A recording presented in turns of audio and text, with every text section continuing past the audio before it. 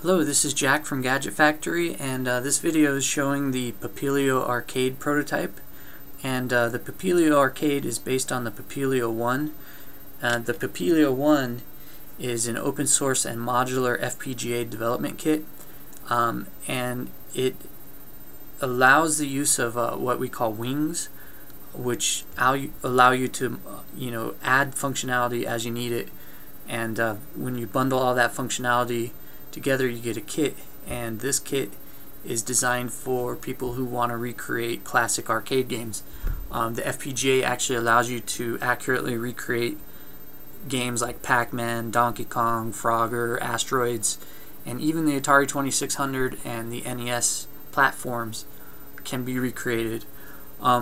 So just to kind of show you all the different elements we have here, this is the Papilio One FPGA board.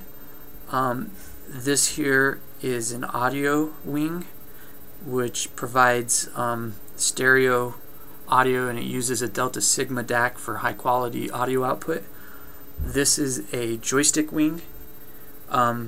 This joystick wing allows any joysticks like a Atari 2600 joystick or a Commodore 64, or even classic arcade joysticks like classic Pac-Man joysticks and that sort of thing, can be plugged in with this DB9 serial port connector. And this is VGA, and keep in mind this is a prototype, and that's why you see all these resistors.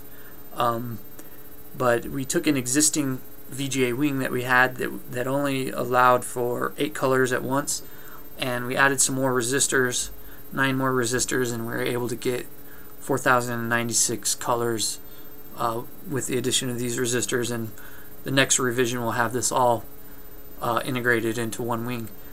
So that pretty much goes over the hardware, and I'm going to turn this camera around and show an example. We've got Pac-Man actually running. So you can see I'm just going to use the Atari 2600 joystick, and actually I have the volume turned on.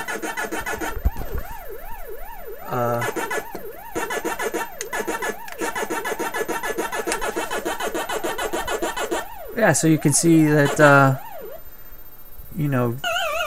with an FPGA you get very accurate recreations of the hardware.